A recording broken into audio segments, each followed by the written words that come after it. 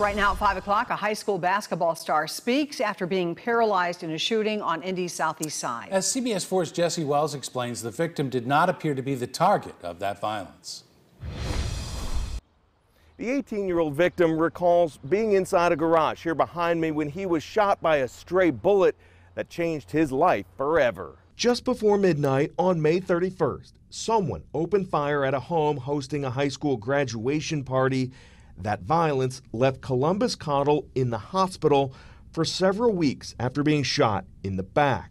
I took like 2 steps and my whole body just hit the floor. And then I couldn't feel my legs. Columbus says the bullet severed the side of his spinal cord, collapsed his lung, and left him in a wheelchair with only a 5% chance of ever walking again, but it didn't hurt his positive attitude.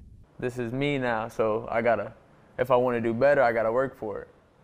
So that's the only thing my mindset's towards is just working every single day to be able to get back where I was, hopefully. Just last month, Columbus graduated high school in Georgia and got a scholarship to play Division I basketball with Alabama State.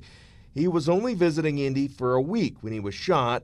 Because his mother recently passed away, Columbus is now staying with his sisters in Indianapolis, but the family set up a GoFundMe to try and get into a rehab hospital in either Georgia or Florida. Wherever he goes, Columbus promises he'll work as hard in therapy as he did on the court. I believe 100% I'm gonna get through this. It's just gonna take time, hard work. Unfortunately, Columbus isn't alone. So far this year, there have been nearly 340 people wounded in shootings across Indianapolis.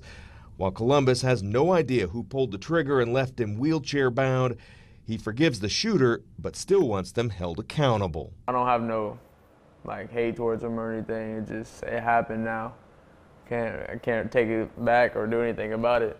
So I just gotta make the best of it.